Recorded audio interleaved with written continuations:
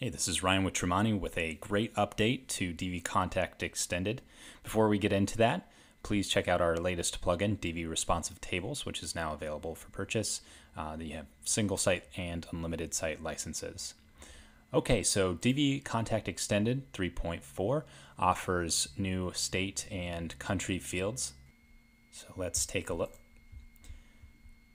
We are in our editor. We have already installed Divi Contact Extended. So all we need to do now is go to module editor and choose the extended module. Let's add the state option first.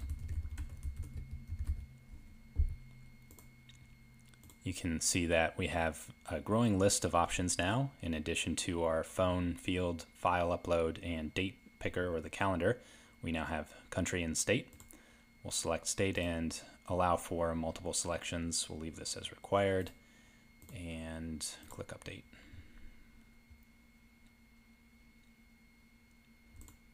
All right, if we refresh the page, we can see that our default loads to the United States. We can hold Control or I believe on a Mac Command down to select multiples.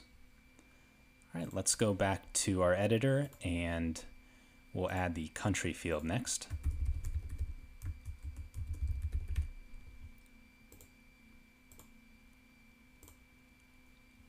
Let's make the default to United States. We'll leave multiple selection disabled, and let's go back into state and disable multi-select as well. So now basically we're just creating an address. Let's add the option for an address pretext field as well as a zip code.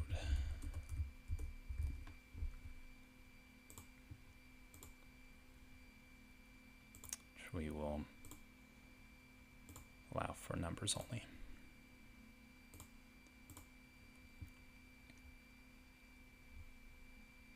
All right, back on the front end, let's see how it looks. Okay, we have United States as the default, and we can see that our selection includes the states. If we choose a different state, it'll pre-populate with those options depending upon if we choose a different country, it'll pre-populate with those options. All right, let's go back into our editor. Divi Contact Extended does have the option for notifications to users. So let's just choose this. And we will add the new state and country fields that we want to see and click OK. And then back into the front end, what we'll do is we'll go ahead and fill out the form and be able to see that we can get a user notification.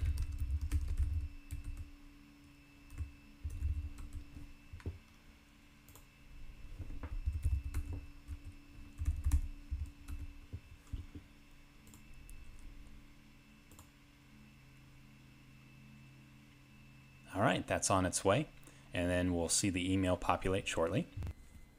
And here we are, because the website administrator enabled user notifications. Upon the form submittal, we get an email with the specified fields in the message pattern. That's all for now, but we have more videos to come, including our Divi Contact Extended PayPal and MailChimp integration tutorials. Those are already available. Also, just a reminder, please reach out to us if you'd like to purchase Divi Responsive Tables through our tremonti.com/contact, and we will send $5 off for the unlimited license. This has been Ryan with Tremonti. Thank you.